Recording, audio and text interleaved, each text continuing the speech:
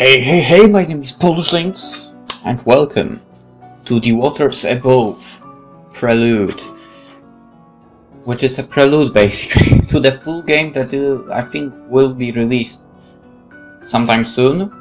Anywho, developed by Studio Elon, published by Sekai Project, which I guess isn't that much of a surprise. The first thing I did, I actually was wandering to options and graphic novel, adventure novel. Not really sure which one we should go with, but well, maybe it will be fine. Hopefully. Alright, so apparently at least I think there are 4 chapters, probably short ones. We'll go through them. We'll see what I guess we can more or less expect from the full game. So this is like free prelude to the game, obviously, as the title suggests. I mean, it doesn't suggest it's free, but it's a prelude, right? But the game is free on Steam. Okay, let's go. Remind me, why not? Lying in the dirt feels pretty good. What if I change to adventure novel now? Nothing. Graphic novel. Okay, so yeah, lying in the dirt feels pretty good. Okay. Maria wouldn't like it, I know. She'd say there is all kinds of gross things down there and I have such a nice outfit. Why ever would I want to get it so dirty? But it's nice. It's nice and cool down here and there are all kinds of friends. Sea slugs are pretty from a distance, but they are even prettier when one's crawling right in front of you. I've been laying on the ground for hours totally. Still trying to get one to come over. Finally, it does. It's so pretty. It's covered in dozens of neon pink tentacles that swirl around it in the water as it inches along the seafloor. Okay. Speaking of tentacles, I finished Assassination's Classroom's second season. Assassination Classroom second season. Not S, okay. It was good. It really was good. But we are with The Waters Above Prelude at the moment. I don't move it and it comes closer and closer until it finally crawls into my outstretched hand. I can barely tell it's there. It's so small and soft and it feels like it doesn't weigh anything at all. Apple, that's disgusting! Please put that thing down! It's Myra. I've been waiting for her all day. I jump to my feet with the sea slug still in my hand and rush over to her. It's not gross, it's friendly! It's pretty and swirly and it even has a crown. Just like you, this was a queen.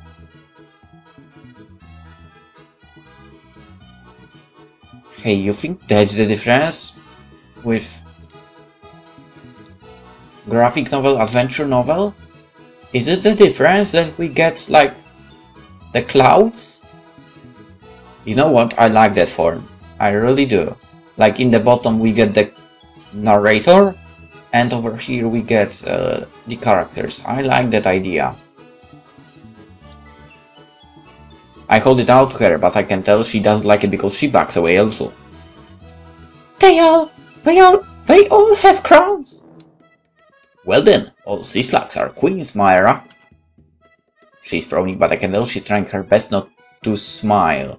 She does this a lot. I can tell she's trying to be stern with me, but she's not very good at it. She sighs. It means I've won. I look up at the jellyfish crown resting on Myra's hair. She loves it. I can tell she does too, because, well, I've never seen it. I've never seen her without it. Or maybe... Wait, what? What?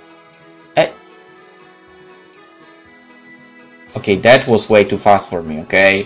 What the hell? Text. Can we... Alright. Is that how you breathe too? Why doesn't anyone else have one then? How do I breathe without one? Should I make one? Do you think I'd look cute if I had one? I mean, I already am cute. Cuter? Can I even be cuter? Myra, how could I be cuter? Okay, the problem is it was automatic.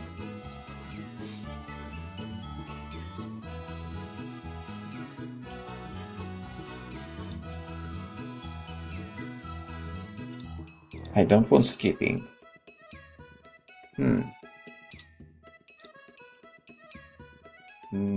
Okay, that's too slow now. God damn it! Mara smiles and bends down so we're face to face, and then she puts a hand on my cheek. The only possible way you could be cuter is if you put down that slack. I don't wanna have to choose. I'm cute. The sea slack's cute. Together shouldn't we be like the cutest thing imaginable? But it's not like I can disappoint Myra. I kneel down and let the sea slug go. When I stand back up, Myra is smiling. It's so warm, it makes me feel so safe. I love it when she smiles at me. And to answer your other question, of course I don't breathe with my crown. I just like how it looks. She smiles again, but she's biting her lips, so this time it looks a little nervous. Maybe she's being self-conscious? She shouldn't be. She looks really good in her crown. She's gotta be the prettiest sea nymph there ever was. I bet everyone else is jealous of her.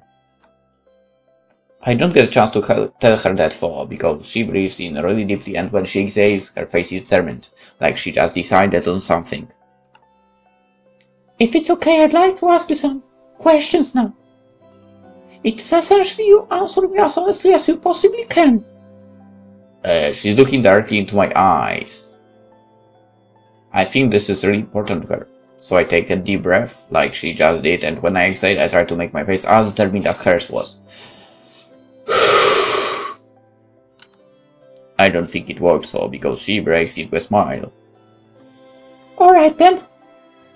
She sounds like she's trying to hold back a laugh. She better not be wanting to laugh at me. I wasn't trying to be funny, so it's not allowed. Eventually, the serious expression returns to her face, and she puts both her hands on my shoulders. Apple, I need you to tell me how you got like this. Like this? What do you mean? I look down at myself. I don't get it.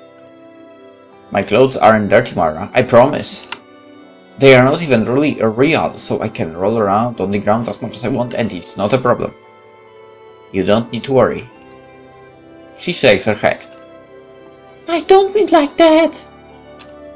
Do you remember when you were born? The shape you had? That's how every other star is. They all like that all the time. That's why they need us to take care of them. But you're different. Why are you different? Her voice is trembling a little even when she speaks and her eyes are glistening. Not with tears, right? I don't want her to cry. She seems almost scared though, but I'm not sure what would be scaring her. Mara, are you okay? I'm okay, I promise. I just need to know how you got like this. Her brow is scrunched up and she's holding onto my shoulders really tight. I can tell she wants me to know how important this is to her. And if it's that important to her, it's important to me too. The only problem is... I don't really know. I hear lots of voices from lots of other stars, all the time. Old stars, young stars, stars who've passed away, and even stars that haven't been born. And they tell me all kinds of things. They're always talking, to each other, to themselves, to me. But it's hard to make sense of any of it, and I don't think they've ever said anything about why I can change my shape. And I don't really know how to ask them questions back. Every time I try, even, they either can't hear me or they pretend not to. Mara is looking at me, just waiting. So she looks so sure I can answer her. I don't really know. I'm sorry, Mara. I just woke up like this. I didn't do anything special. I don't think I'm anything special. Mara's disappointed by this. She looks away from me to the ground. I don't want to disappoint her. But it's great, isn't it? It's so much more freedom. It's so much more fun. I can run, I can jump, I can do a cartwheel. I mean, I can do a cartwheel, not yet at least. I don't try now because I don't wanna fall on my face in front of Myra. That would be really embarrassing. All I need is a little practice. And I can laugh. I love laughing, and it sounds really cute when I do it too. And I can do this. I run to her and wrap my arms around her neck. She seems surprised for a moment, but then she hugs me too. It feels so safe like this. It reminds me of all the times that Myra hugged me before. And now I can hug her back. I don't care why it happened. I'm glad it did. I understand you. I love you, Mom. Okay, maybe not in not that way I understand you, but... Myra pulls back and looks at me. Honestly, I'm not even sure what that word means. I only know it from the stories Myra used to tell me. And I know she isn't really... she isn't really my mom, I guess. I don't really have a mom, no Stardust, but if any star was gonna, then it would be me, and my mom would be her. My face is hot, but I don't have anything to be embarrassed about. She must not think it should be embarrassing either, because she just smiles, kisses me on the forehead, and stands up. I only have one other question for you. I know, I hope I'm able to answer this one better than I did the last. Why did you do it? Why did you release all those stars? That one's easy. I wanted them to be free. Just like I am. It's so much fun. This is the way it should be. I just want them to be able to smile like I can. I want to make everyone smile. That's what I want most. But more than anyone else, the person I want to make smile the most is you, Mom. That's what Leanan would have wanted, I think. Myra's eyes go wide as I finish talking, and I see them glistening even more than before. Quickly she spins on her heel and turns her back to me. Myra, what's wrong? She raises a hand to her face, and it looks like she wipes something away before she turns back around. Myra, what's wrong? Nothing's wrong, child. Nothing at all. She's staring at me so intently, it makes me feel a little self-conscious. I promise I'm not going to let anything happen to you, no matter what it takes. Oh? I don't really know what she means by that, but I know absolutely that it's true. Myra would never lie to me.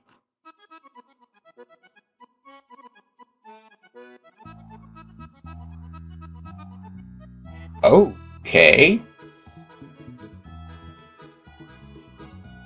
Alright, you know what? We will divide those, like, 4 little chapters into 4 separate episodes, so... For now, hope you enjoyed the Remind Me part of the Waters Above Prelude. Tomorrow we are going with Water Hyacinth. So yeah, hope you enjoyed. Hope to see you tomorrow. Bye bye.